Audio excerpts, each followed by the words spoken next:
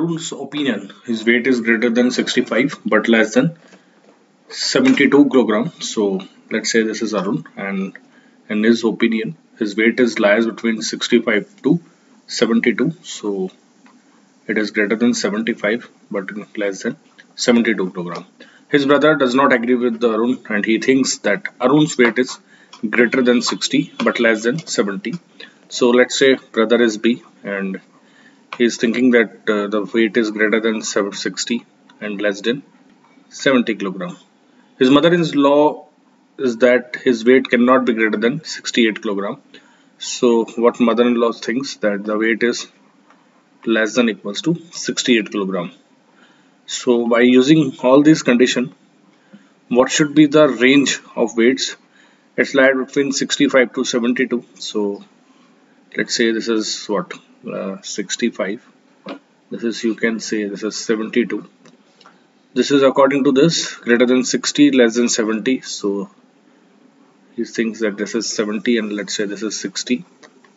So, and this is what, less than 68. So let's say this is less than 68. So I think what is the common region for all of them? This is going to be the common region for all of them. So what should be the values we can take? It could be what, 66, 67, and his weight cannot be greater than 68. So cannot be greater than 68. So 68 is also included. So what are the possible solutions for to justifying or satisfying all the condition? Is 66, 67 and 68. What is the average of different probable weight of Arun? So these are the different probable weight of Arun. So let's sum it. 66 plus 67 plus 68 divided by 3.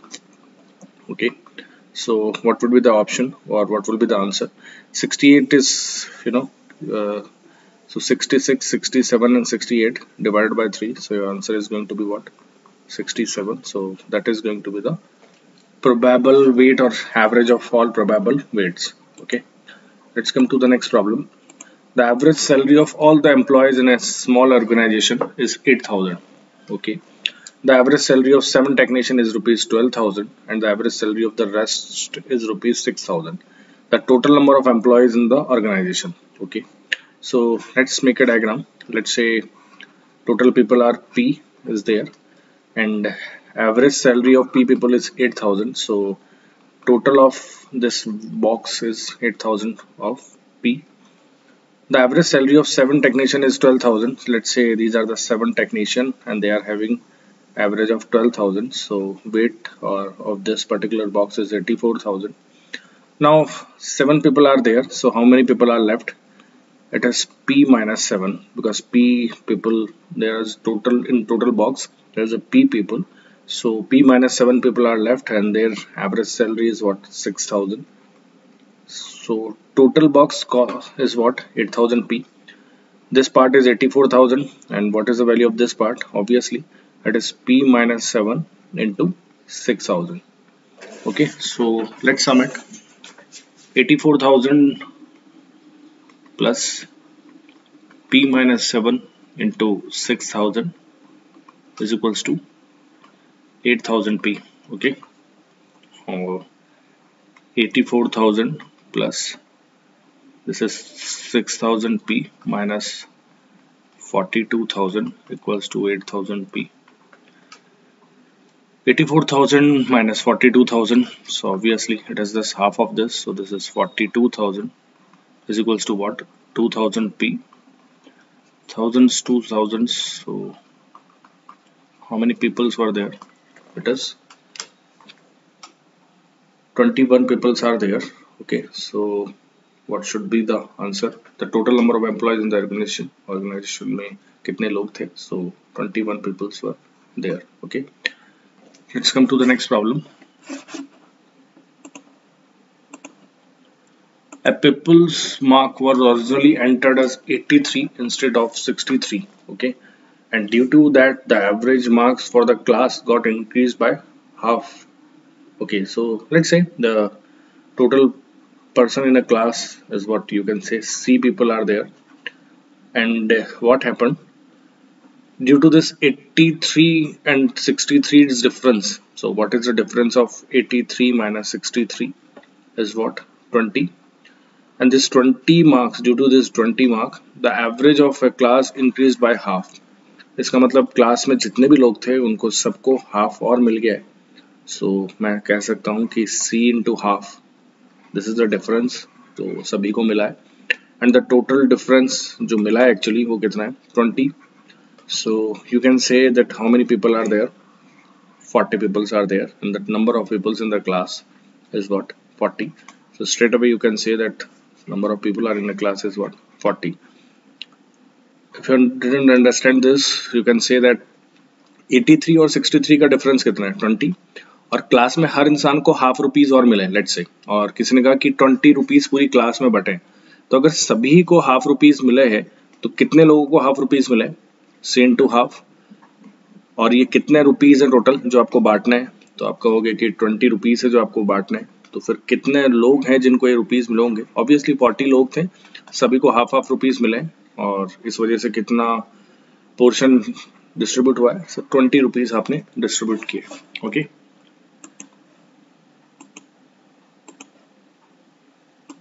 This is important one. ये बहुत बार आता है question. तो I am not going to solve it completely, but I will tell you that how to we are going to solve it.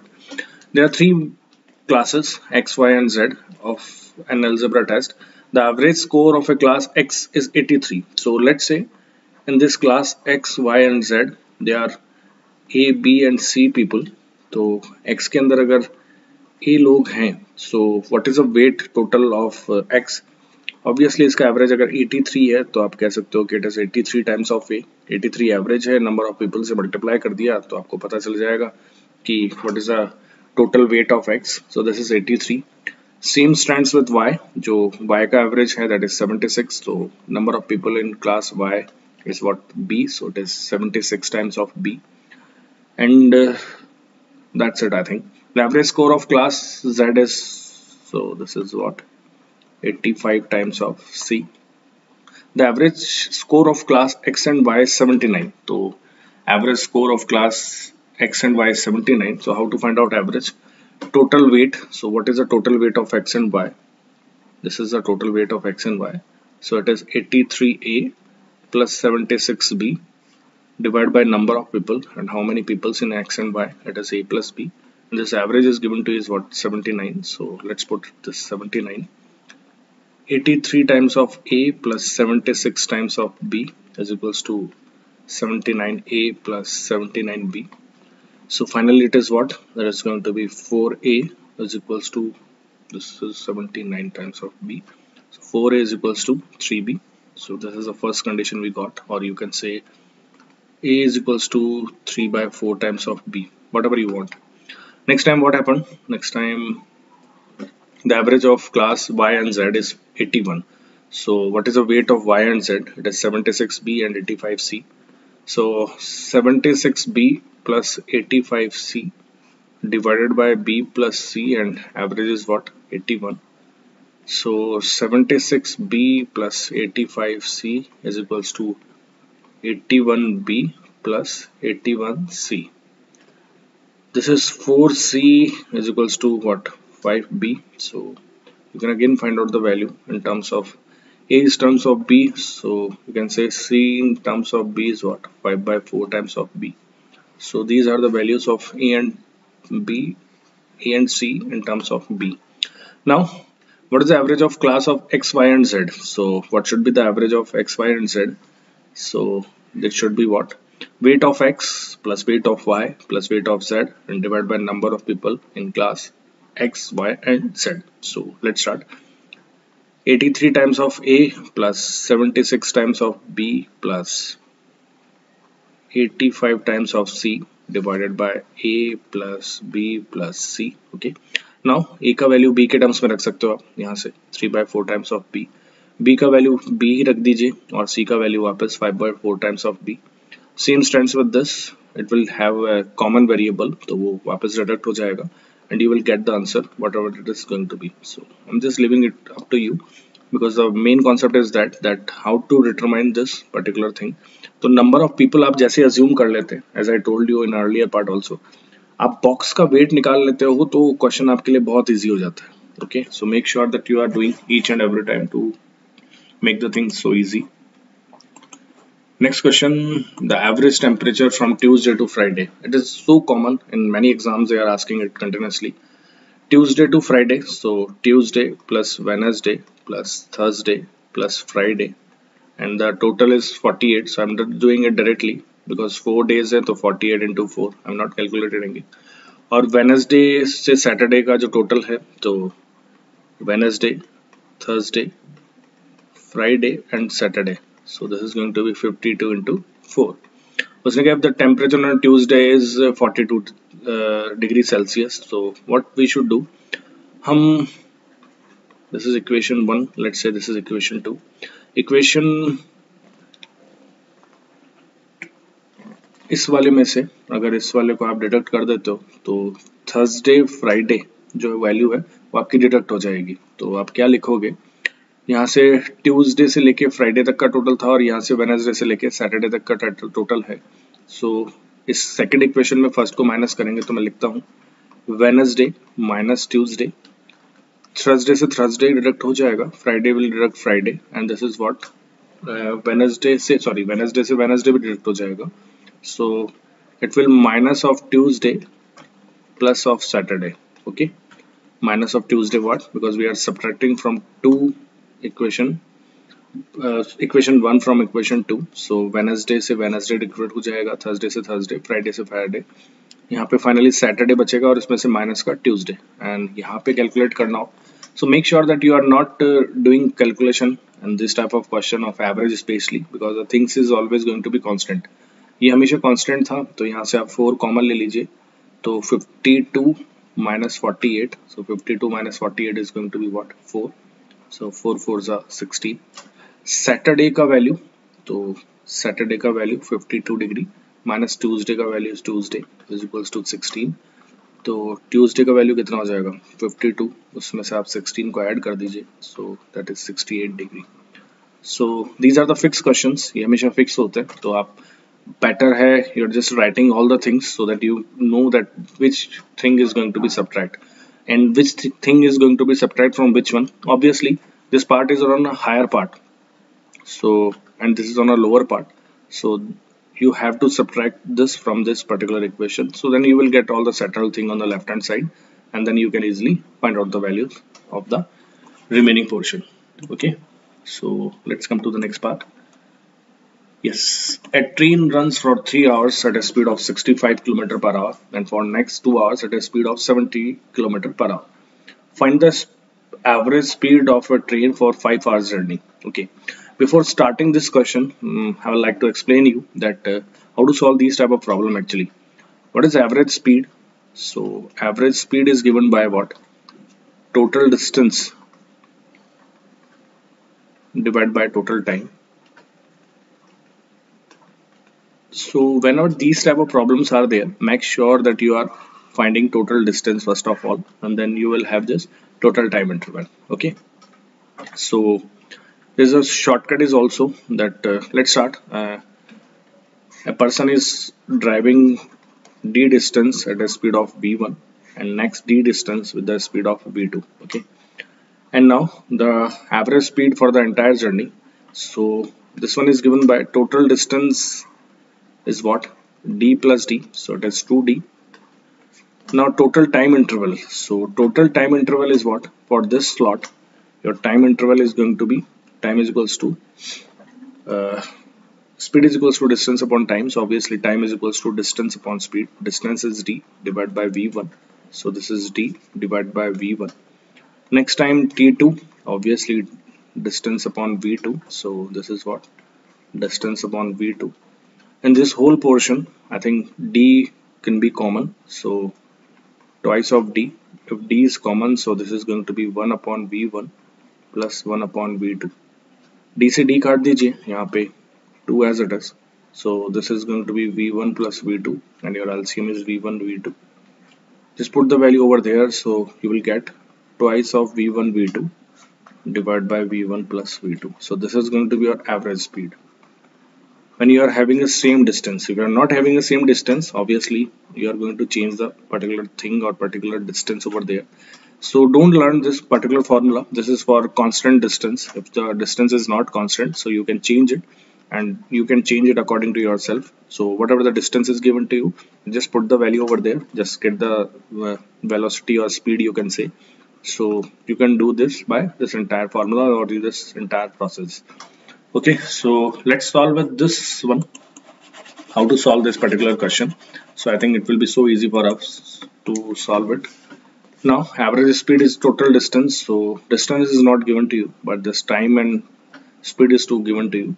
So for distance is equals speed into time, so it is 65 into 3, so this is going to be what, I think 195. And distance 2 is what, for next 2 hours at a speed of 70 km per hour, so the 2 into 70 is going to be 140. Okay, so what is the total distance now?